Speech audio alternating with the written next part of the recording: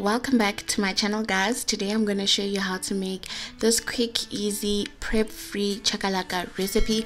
If you're new here, please don't forget to hit the subscribe button and the bell so you don't miss a single recipe from me. All the measurements and items that I used will be listed in the description box below. So we are starting off with the main ingredient, and that is the Nature's Garden Hawaiian stir fry.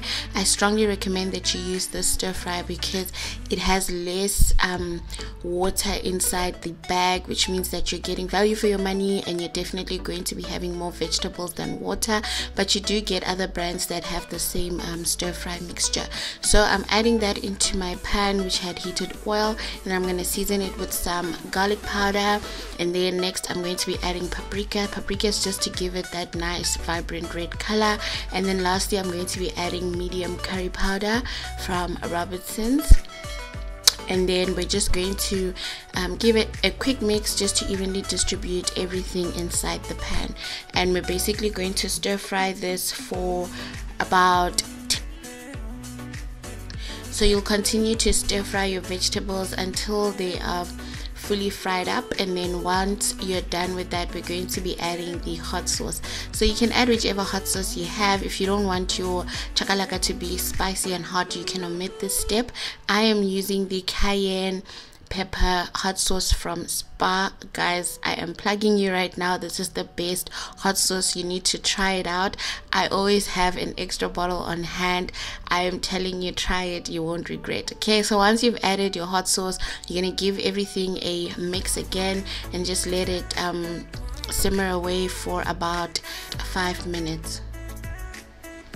Okay, so after simmering for 5 minutes, we're going to be adding our baked beans, and I stand by Koo baked beans. They're the easiest to use, they don't fall apart, but you can use whichever baked beans you have on hand. I'm going to mix that up and distribute it inside our pan, and then we're going to allow this to simmer for 15 minutes until you see the sauce filtering to the top. And you'll see that as you continue to mix it, the sauce is starting to thicken, and that is what we want. You want to make sure that you cook your sauce until it is sufficiently reduced, and that will take about 15 to 20 minutes on high heat, that is if you're using a non-stick pan. But if you're not using a non-stick pan, I strongly recommend that you use it on low medium heat just to avoid burning your chakalaka. And this is what it is looking like right now. So I am happy with that. There's no need to add any sugar or anything like that. The recipe is complete just as it is. Now I want to tell you guys, chakalaka tastes better when it's stored overnight or for many hours. So you can try this recipe, cook it the night before and have it the next day. I hope you guys enjoyed this video. If you are new here, please don't forget to hit that subscribe button and the bell so you don't miss a single recipe from me. Comment in the comment section, like this video and share it with your family. I'll see you guys next time.